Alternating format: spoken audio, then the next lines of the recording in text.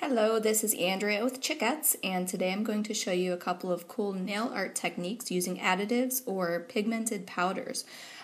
What I have here today, I have three different colors that I'm going to use in my demonstrations. The green one is called CND Medium Green.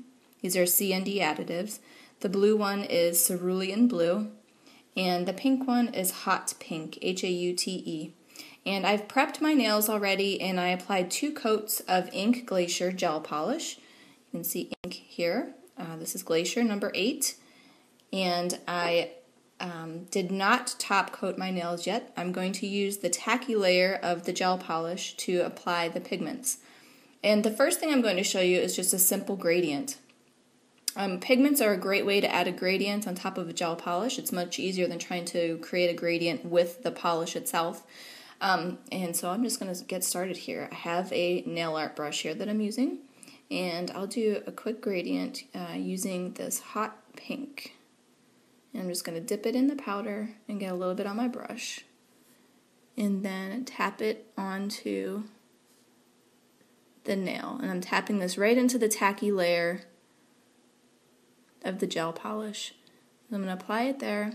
I'll wipe off my brush a little bit, and then I'm just going to start to pull it.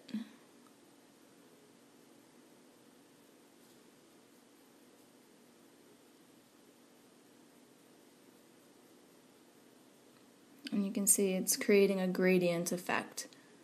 And now you can create a gradient using just one color on top of your polish. You can add a little more if you feel it's too thin. Just pat it on and then pull it.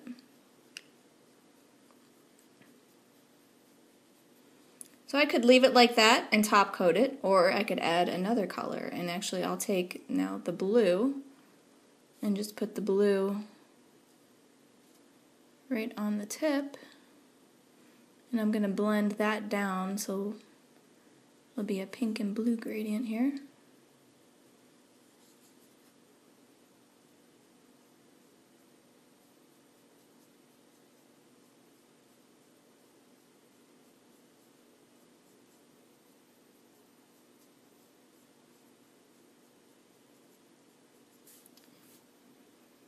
And there we go. And you can't even tell that I have white polish on underneath. So you can completely change the color of your polish. You can also blend colors to make different colors. So you can combine, if you wanted to combine a red and a yellow, you could make an orange. You can layer colors on top to make different colors. Very simple. Next, on my next nail, I'm just going to add different colors in different places, sort of random colors. And then I'm going to create some nail art on top of that.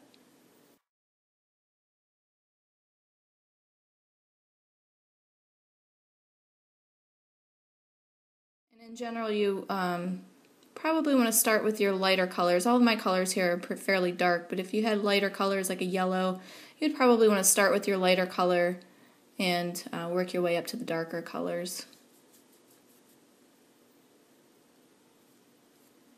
I'm just going to brush off the excess here and sort of blend them together.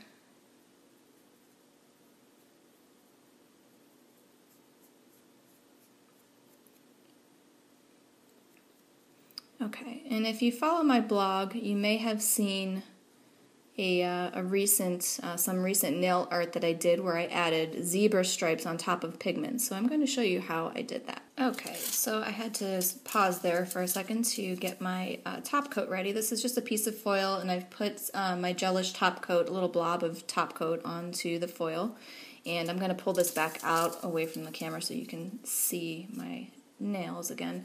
But just so you can see, I have a little dot of top coat on the foil, and I'm going to use a dotting tool, and you can use a brush as well if you're more comfortable using a brush. I tend to be more comfortable using dotting tools for nail art, and I'm actually going to use this smaller end of my dotting tool here.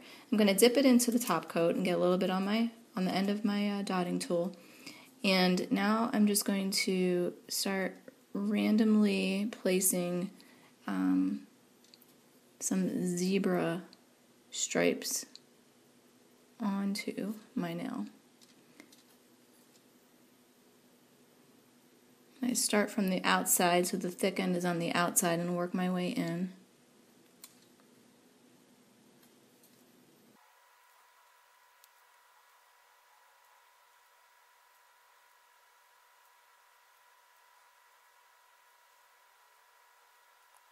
Okay, I've added some random zebra stripes to my nail with the top coat, and now I'm going to cure it in my LED light for 30 seconds. And now I'm going to take a lint-free alcohol wipe and just wipe off the excess pigment powder, the additive here, and what is left underneath is the design that I created with the top coat. Now, you could leave it just like this, or you could top coat it. I probably will add a layer of top coat when I'm done with my other demonstrations here. It just smooths out the nail a little bit and adds that protective layer to the white base. Next, I'm going to show you another quick technique. It's very similar. I'm going to again apply a random pattern onto my nail with the additives.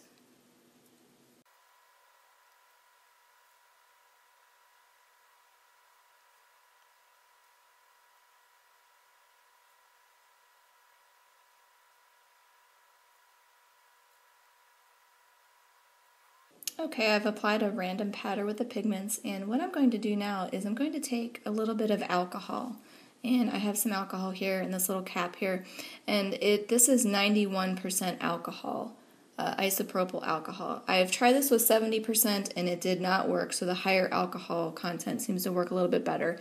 But again, I'm going to use my dotting tool, and this time I'm going to dip it in the alcohol, and I'm going to add some drops onto the nail. And this is going to create a little water droplet effect. I'm not sure if you can see that very well. But I'll create some random drops on my nail of various sizes.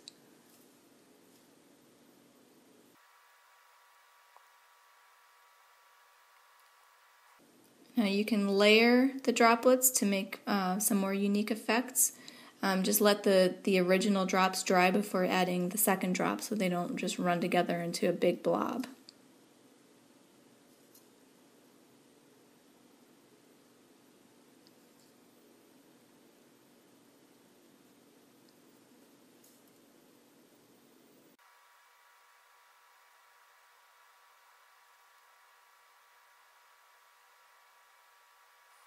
Okay, so I'm not sure if you can see that, but now I have some water drop effects on that nail.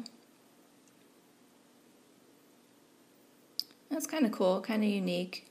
I haven't mastered this technique yet, but it's something new that I learned, and I just thought I would show you real quick. So you can top coat that, and you've got a little watercolor effect there. And also, one other thing you can do, I don't know if you saw my recent blog entry with the rainbow polka dots. The technique that I did on my middle finger there with the zebra stripes, it's the same concept for the polka dots. So I'm going to show you that real quick. And I'm just going to do that on my index finger where I painted the gradient. And again, I'm going to take my dotting tool and dip it into my top coat. And I'm going to add some polka dots onto this gradient now.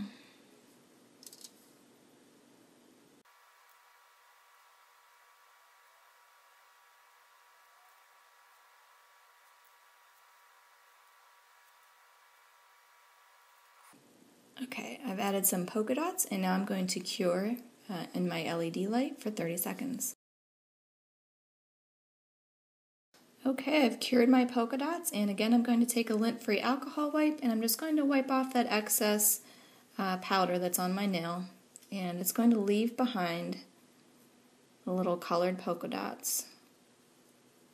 It's a really cool effect, and you could do any kind of pattern or color, any kind of colors behind there. So you can see the gradient. You can see the blue at the tip, and it looks sort of purple in the middle, and then pink at the bottom. So that's kind of cool. I'm also going to top coat then that the ring finger and seal in that watercolor effect. And one other quick tip I want to show you.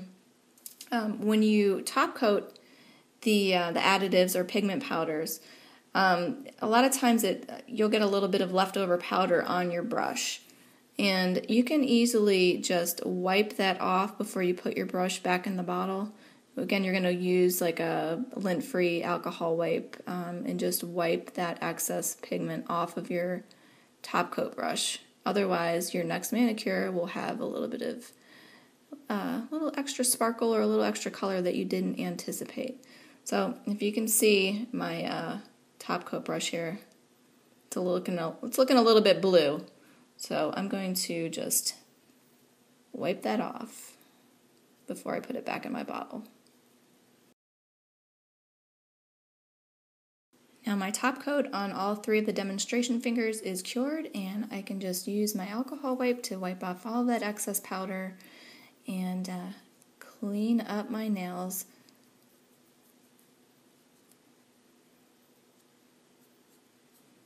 Okay, I've cured all of my nails and I wiped off the excess pigment powder, and I'm left with these really cool designs. I hope you enjoyed this demonstration. I just started playing with the additives myself, and I'm learning these new techniques, and I've received a lot of questions on the blog, so I just thought I would give you a quick demonstration of how I achieved these looks. And the possibilities are endless. There's so much that you can do with the pigment powders and the additives, and it's just really a lot of fun. So enjoy, and I can't wait to see what you come up with.